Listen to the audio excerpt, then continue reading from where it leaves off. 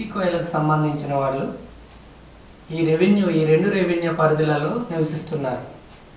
వీళ్ళు 40 మంది కుటుంబాలు నివసిస్తున్నారు.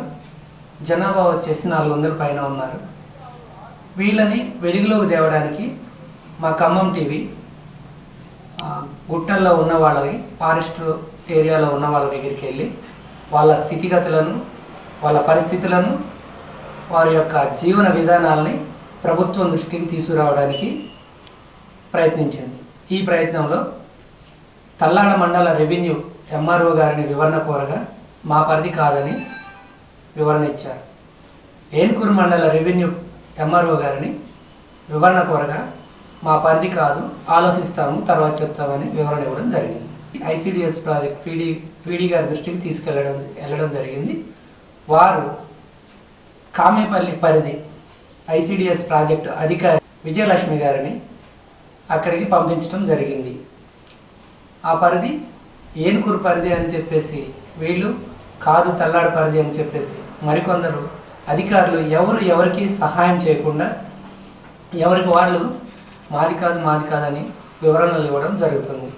ఈ విషయం మీద ఆ గుత్తి కోయలకు, అక్కడ ప్రజలకు న్యాయం జరగాలని కోరుకుంటూ వెళ్ళి వాళ్ళని సందర్శించిన విధానాలు ఏంటి, వాళ్ళు ఏ రోజు వెళ్ళారు, వాళ్ళకి ఎటువంటి సౌకర్యాలు కల్పించారనేది CDPO గారి మాటల్లో. గుత్తి కోయలు కొంతమంది ఆదివాసీలకు ఎటువంటి పిల్లలు, తల్లులు వాళ్ళందరూ కూడా చాలా ఇబ్బంది పడుతున్నారు. వాళ్ళకి ఎట్లాంటి సౌకర్యాలు కూడా ICDS ప్రభుత్వ పథకాలు ఇవి అందట్లేదు. అందులో ICDS వాళ్ళు కూడా అందరూ నిర్లక్ష్యంలో ఉంది అనేది నాకు చెప్పారు. కొన్ని మెసేజెస్ కూడా నేను చూడటం జరిగింది.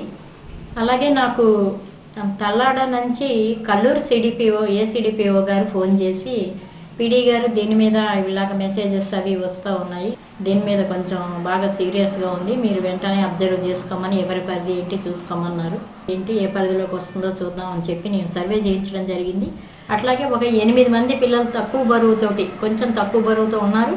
వాళ్ళందరినీ కూడా మరి PHC కన్నా కనీసం తీసుకెళ్ళి వీలైతే హెల్త్ డిపార్ట్మెంట్తో మాట్లాడి ఒక క్యాంపు పెట్టేద్దామా, ఏం చేద్దాం అని చెప్పేసి మేము కూడా ఆలోచించడం జరిగింది.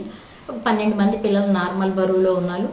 అలాగే గర్భిణీ బాలింతలు, తల్లులు కూడా చాలా తక్కువ బరువుతోటి 29 కేజీల నుంచి 35 కేజీల లోపే ఉన్నారు. అక్కడ ఉన్న వాళ్ళందరూ కూడా, వాళ్ళలో తల్లులందరూ కూడా 14 నుంచి 16, 18 లోపే ఉన్నారు. ఆ తల్లులు కూడా ఒక్కొక్కరికి 3, 4, 5 పిల్లలు కూడా ఉన్నారు. వాళ్ళందరూ కూడా చాలా చిన్న వయసులో మ్యారేజెస్ జరిగిన వాళ్ళే. ఇంకా దాని మీద వాళ్ళకి కొంత మేము మాట్లాడి వాళ్ళందరితోటి కూడా ఇట్లా బాల్య వివాహాలు చేయకూడదని కానీ, పిల్లలు అలాగే డ్రాప్ అవుట్ పిల్లలు కనిపించారు మాకు. 14 ఏళ్ల పిల్లలు ఒక 10 మంది వరకు మాకు కనిపించారు ఆ రోజు. వాళ్ళందరినీ స్కూల్స్లో అడ్మిట్ చేద్దాము, మీరు సహకరించండి అది అని చెప్పి వాళ్ళకి విషయాలన్నీ నేను ఆ రోజు చేసిన కార్యక్రమాలన్నీ కూడా మా పీడీ గారికి, అట్లాగే మా పై అధికారులందరికీ కూడా నేను రిపోర్ట్ పంపించడం జరిగింది. ఈ ఖమ్మం టీవీకి సంబంధించిన సమాచారం అంతా పెట్టడం పై అధికారుల దృష్టికి తీసుకుపోయి కంప్లైంట్ చేసింది కూడా వాళ్ళే. మా పీడీ గారు, CDPO తల్లాడ కమలప్రియ గారు, అట్లాగే డిస్ట్రిక్ట్ బాలల సంరక్షణ అధికారి విష్ణువందన గారు, అందరం కూడా గ్రూప్గా మళ్ళీ మేము ఆ గ్రామాన్ని దర్శించి చేసిన పనులు, మేము చేసిన సర్వే అంతా కూడా వాళ్ళు రీసర్వే చేసి అక్కడ పరిస్థితుల్ని, వాళ్ళ జీవన విధానాన్ని అదంతా కూడా మా పీడీ గారు వెరిఫై చేసి అదంతా కూడా రిపోర్ట్ తయారు చేసి, ఖచ్చితంగా నేను దీన్ని మళ్ళీ కలెక్టర్ గారి దృష్టికి సమగ్రమైన రిపోర్టు పెడతాను. వీళ్ళకి మన నుంచి ఎలాంటి, మరి కలెక్టర్ గారు ఎలాంటి ఆదేశాలు ఇస్తారో, ఎట్లాంటి సహాయం చేయమంటారో చేద్దామని చెప్పారు. అంతవరకు మీ సేవలను కొనసాగించండి. ఈ బరువు తక్కువగా ఉన్న పిల్లలందరినీ కూడా హాస్పిటల్స్కి రిఫర్ చేయండి, వాళ్ళందరికీ భోజనం పెట్టేలాగా ఏర్పాటు చేయండి అని చెప్పి పీడీ గారు నన్ను ఆదేశించడం జరిగింది.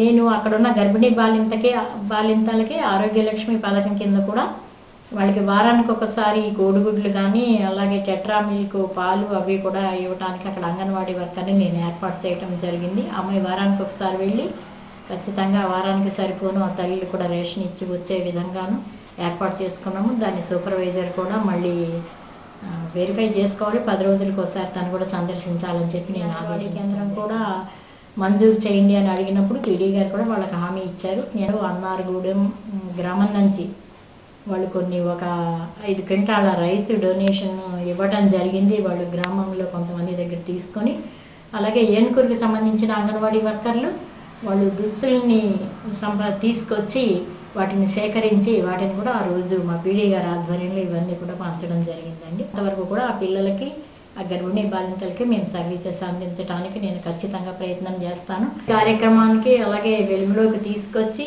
మా దృష్టికి తీసుకొచ్చి ఆ పిల్లలకి వాళ్ళు సర్వీసెస్ పొందకుండా అలాగా ఎక్కడో మిగిలిపోయిన వాళ్ళందరినీ కూడా ఇంటీరియర్లో వాళ్ళందరినీ కూడా మా సేవల పరిధిలోకి తీసుకోవడానికి సహకరించినందుకు ఈ ఖమ్మం టీవీ వారికి నేను ప్రత్యేకంగా ధన్యవాదాలు తెలియజేస్తాను. PN Vijayalakshmi, Kamepalli CDPO.